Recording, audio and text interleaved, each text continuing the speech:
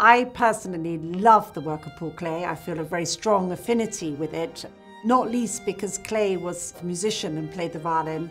And you can see that musicality come through his art.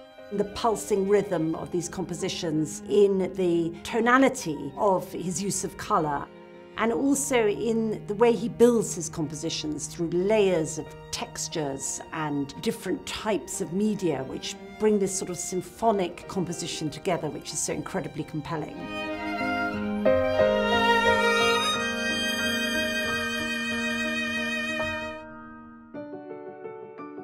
We're very excited that within the spectacular Solinger collection are 5 very rare and superb works by Paul Klee. Paul Klee was a Swiss-born German artist whose career spanned the first half of the 20th century. He was famous for his involvement with the Bauhaus in Germany up until 1933, and he was a key artist of the modern movement in Europe. Well, this group of works is really wonderful because they provide a really unique insight into Klee's development as an artist. How he picked from the many different movements in art that were going on in Europe at the time, in the teens with Cubism, in the 20s with Surrealism in Paris, in the late 20s and early 30s with the Bauhaus school in Germany, but also importantly, they fit so well in the Solinger collection because they also lay the seeds of what is to come with abstract expressionist art in America after the war.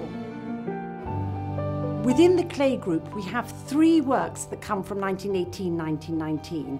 His Tunis trip of 1914 was to have a seminal effect on Klee's work, and these works from 1918 and 19 show that so clearly. This really brought into his art the explosion of colour, kaleidoscopic imagery, the abstract calligraphic lines, and brought this layering of ideas and imagery that so defines Klee's poetic works of this period.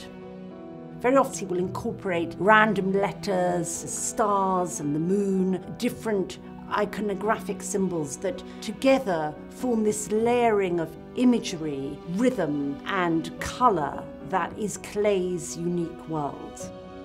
The other 2 works in the group, which come from 1929 and 1931 respectively, are defined by a more abstract geometric style. We can see clearly the influence of the Bauhaus with the domination of architecture, but also we see the influence of Klee's trip to Egypt in 1929, where he saw the flat plains of the Nile and then the sand around it, and you get that sense of space and landscape in both these works. Stylistically, of course, there are many different elements coming together, not just the Bauhaus, but in the 1931 work, we see Klee's own unique form of pointillism.